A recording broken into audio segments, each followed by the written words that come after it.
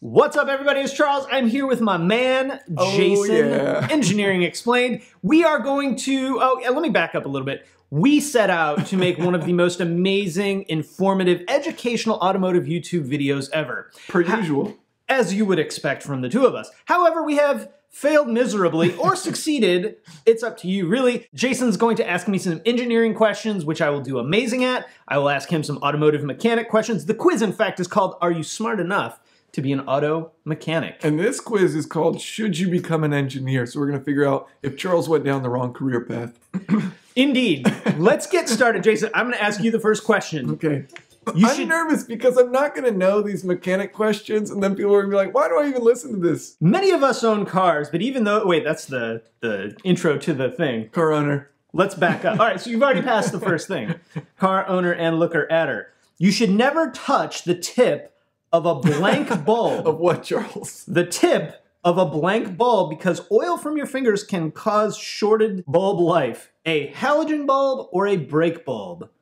Some would argue that it could be either one. I feel like it could be either one. Has there ever been such a thing as a halogen brake light? All right, so he's going to go with halogen. C, both. Unfortunately, it doesn't tell me which answer is correct, so I'm going to give you the point.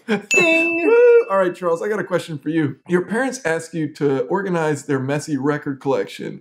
Do you start tossing them in the trash, begin to neatly stack them against the wall, buy a crate to keep them in, but they have to go back to the store because they don't fit, calculate how much space they will take up, and find good storage options online? These are not that fun. What? I think it would depend on what kind of record. Is it like a music record? It's all ABBA. It's okay, so I think, wasn't there like a throwing out the window option?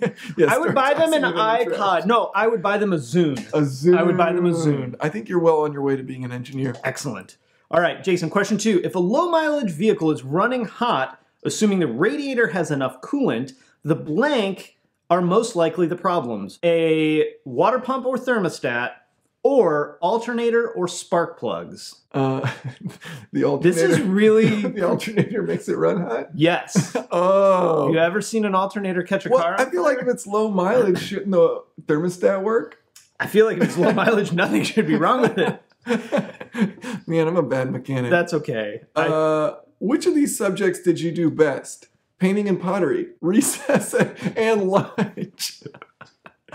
Which of these subjects? Science and math, language arts. How do they actually ask, are you better at recess and lunch or science and math, or should you become an engineer? Clearly, I am best at lunch. And what about recess? I don't know. Would you say maybe science over recess? Yeah, I think science and lunch were my two best subjects. I think you're halfway there to being an engineer. Back to the mechanic questions. Which of the following should be the first step in diagnosing an engine performance concern? Road test the vehicle, discuss the concern with the driver. Ooh, bum, bum, bum. Wait, what was the question? Which of the following should be the first step in diagnosing an engine performance concern? Road test the vehicle or discuss the concern with the driver. I'm actually genuinely curious about what you think about this. I would assume that it'd be good to talk with the driver, but they can probably make up all kinds of nonsense. And in fact, they do, or more usually what it is they just have no idea how to describe what's going on. So it kind of depends, if you got the car there and you can't get a hold of the customer, you drive it. But I would err on the, or lean on the chat with the owner first, yeah. I like this question. It's just crazy that, anyways, you'll get it once I ask it. What is the lowest acceptable median salary range? -5,000. And the lowest number it lists is 83 grand. Where the hell does this serve? I mean, clearly the lowest acceptable is the most biggestest number. Yeah. What are the choices? Well, it goes 83 grand, 100 grand, 120 grand, 140 grand. Lowest acceptable. If you are an engineer and you are not making at least $140,001 per year, you need to contact this survey company. The balancecareers.com. They owe you some money. I don't know. Also, I mean, these surveys are terrible. Are you willing to take a written exam?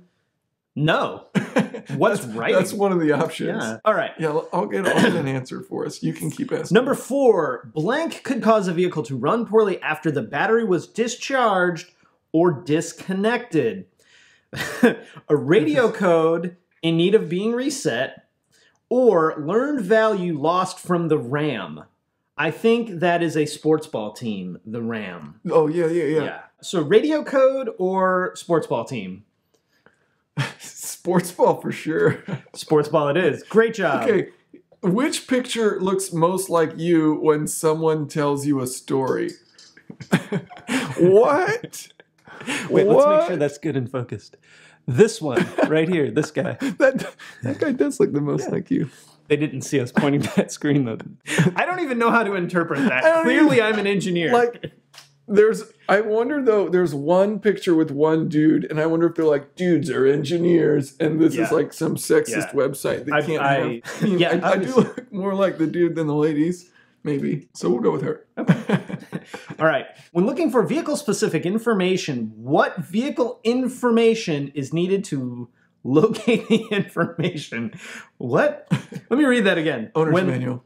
When looking for a vehicle-specific service information, what vehicle information is needed to locate the information? Year, make, and model, or vehicle identification number. Oh, they did the reverse of what people normally do, where they normally say VIN number. They did vehicle VIN. So vehicle identification number. Oh, VV. Yeah, VVIN.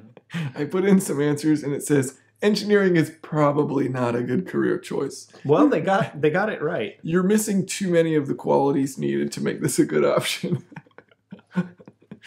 I've been called worse. All right, last one, and this is for all the marbles and points and cupcakes. Ooh. Blank is the common reason the check engine light comes on most vehicles. Yes, Cat.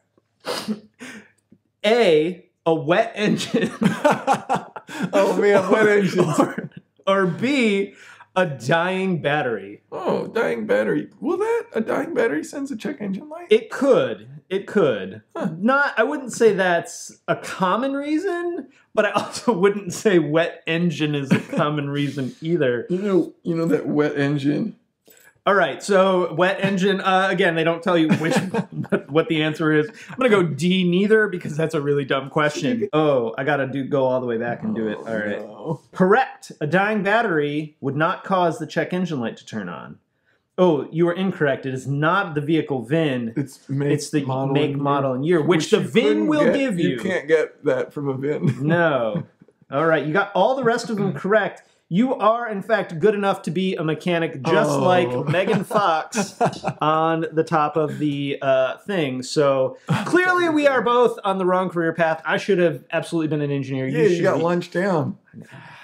It's freaking weak. And your minimal acceptable median salary is 83 grand or 140 grand. 140 grand. So with that, you have wasted approximately 12 minutes of your life. Sorry about that. But I have no thing that I can say other than I'm sorry about that. Some commonly refer to it as nothing. Nothing. Be sure to check out Jason's channel if you don't already. 2+ million of you It's just as good as this video. Except most days. Better and more handsome because it's just Jason. Lean, hot. Clickbait.